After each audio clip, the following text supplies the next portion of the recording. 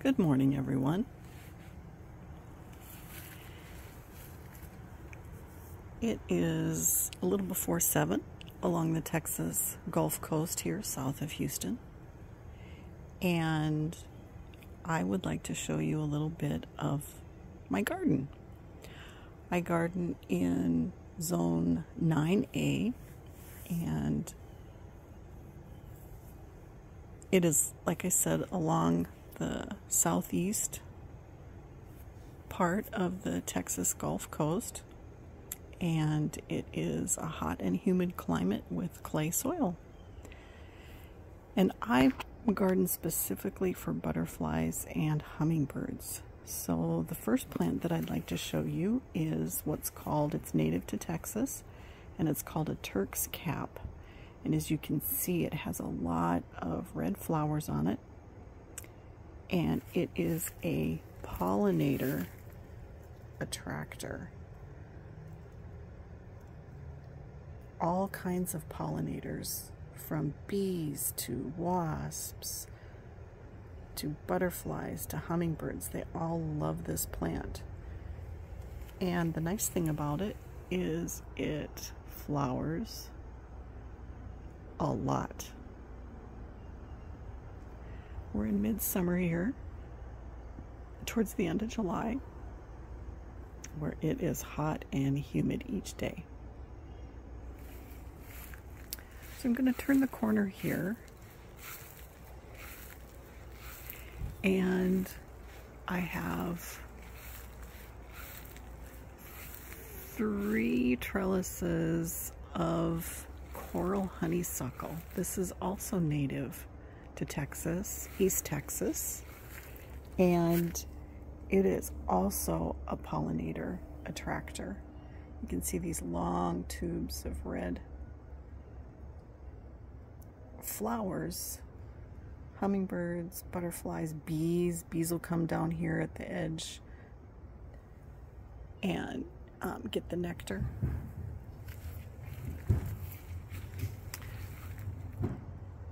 But I have 3 trellises. I have these 2 above ground in pots because over here it can get really soggy and we have really thick clay soil. And I have these in the ground here.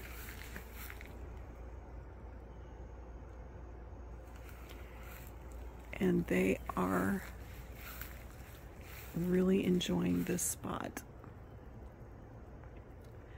This little corner of my yard is full sun during the summer and full shade during the winter. So the next plant I'd like to show you is this very large plant. Ooh, it's gonna flower, starting to flower here. Very nice. This is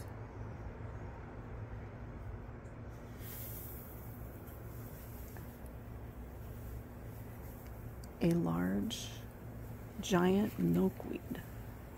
We have grown lots of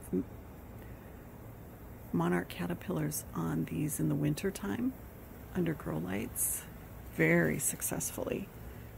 They have very large, thick leaves. One plant can easily sustain lots of caterpillars. And I have a couple of these plants. And I have one over on the north bed. So coming around,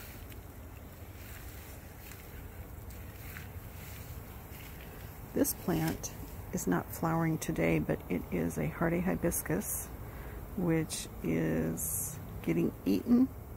It is a host plant to some butterflies, but it's also getting eaten by a grasshopper.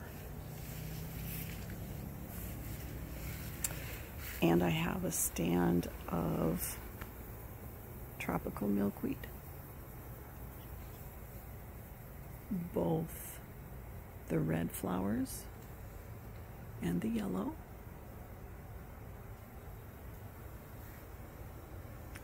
I think I have 13, 16 good sized milkweed plants in here. And then I want to show you back here. This is called a fire bush. And I have 3 of them back in here, and it's really early in the morning, so right now all we see is the bumblebees.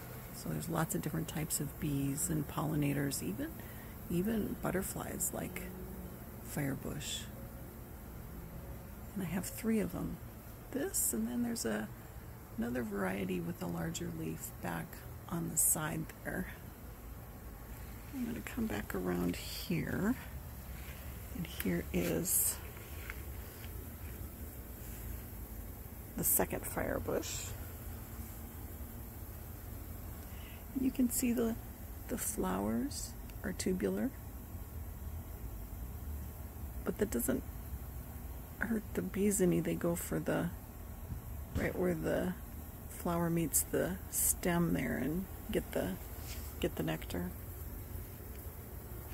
And back here I have what's called a cardinal climber, and this is a tropical plant that we grow from seed each year, and it's trellised up, and it flowers profusely during the hummingbird migration. And the flowers are red tubular flowers that attract the hummingbirds. But what's interesting is the bees also really like this plant. Got a little bit of die off here, and that's because I had something sever at the ground, multiple stems, and I think it was during our heat wave here. Even though I have bird baths and water, they were severing the stems and drinking the water because they're severed down there, which is really unfortunate because this was just gorgeous. And there's some die off now. But in another month or so, when the hummingbirds start to migrate, I have another huge trellis of this, and then on a fence on the north side, so we'll have lots of cardinal climber for them when they come through again. And then in my north bed I have kind of a smattering of things. I have pentas and some April Nights salvia. You can see the pentas are blooming very nicely.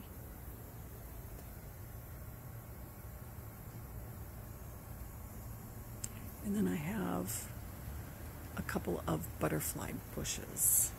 They're not doing the best back here. I don't know if they're not getting enough sun or if they're getting a little bit too much water. I have put in drip here recently, so I need to figure that out. And then I mentioned my 2 large giant milkweed. They're kind of just 2 stalks, whereas this one is multiple branches, nice and healthy. All right, well, I did want to share. This is just in what we call the south bed. And just wanted to share different parts of our garden. So hope you all have a great day.